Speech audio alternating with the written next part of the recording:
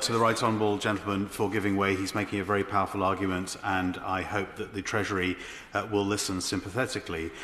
He's right that reducing VAT on tourism would be a boost to the economy, and it would be a boost to gateway parts of the UK, like Gatwick Airport in my constituency, where many tourists from abroad arrive, and benefit the local community. This would certainly help boost the economy further. I think that's a very good point. In fact, speaking as the representative of possibly a slightly smaller gateway, we have a significant number of people coming in through Kirkwall and Lerwick, especially through cruise ships during the summer months. You can see the opportunities that are to be had from that.